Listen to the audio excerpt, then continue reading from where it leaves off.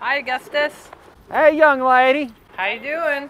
Oh, I'm just having a dandelion of a day. All right. You ready for this interview? I think so. Let's get her done.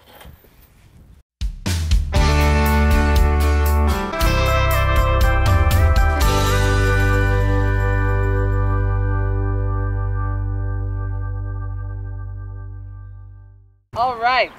So this is our third episode in Gardener Gus, the documentary. Would you like to introduce yourself or say anything for the viewers, Augustus? How about some encouragement for y'all? Y'all may think you're cooped up, but check out these chicks. Around and around they go. When they stop, nobody knows. They're still managing to have fun, and looks like one thing they didn't cancel was the Chick-fil-A 500. Oh, and by the way, there has been no evidence that goats can spread the virus. So check out GUS, Goats Unlimited Spas. When it comes to goat spas, we're the real goat. Wow, thanks, Augustus.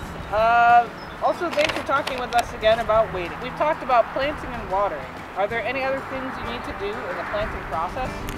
We'd be fooling ourselves if we imagined the garden was all planting and harvesting. Well, in the long period in between seed and feed, you gots to pull some weed.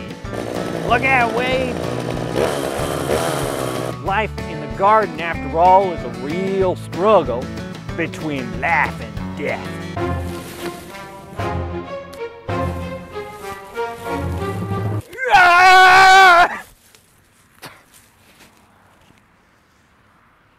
Well, that ought to do it. So gird your loins, strap on your overalls, and prepare for war. It's an intense battle for resources. Yeah. And all those greedy, sun-stealing, nutrient-nabbing, water-wasting weeds must be dealt with. You stupid weed. Right. So how do you go about weeding your garden? First, you need to be able to identify the enemy.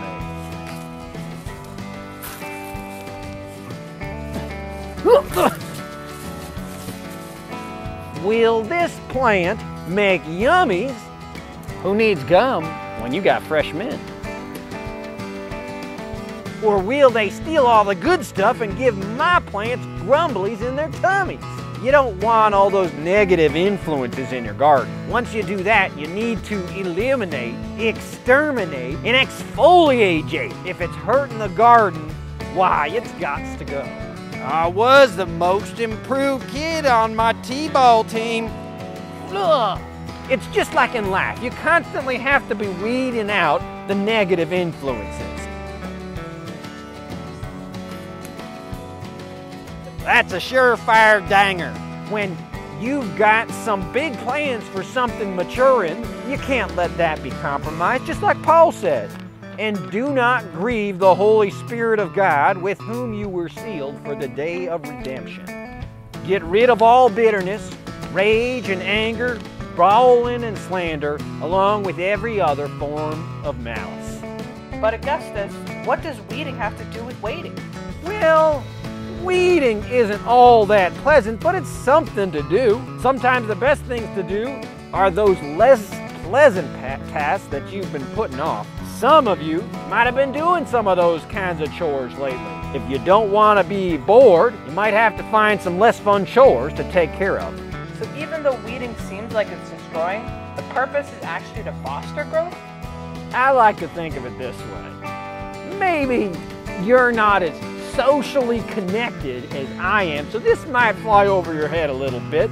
The parties I go to are exclusive affairs.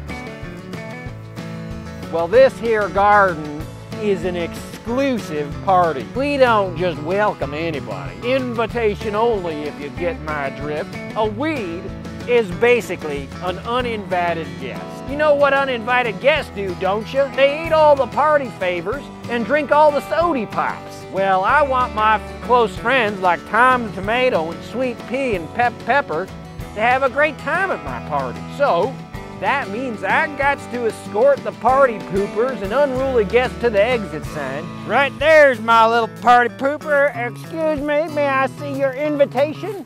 What? You don't have one? Well, guess what?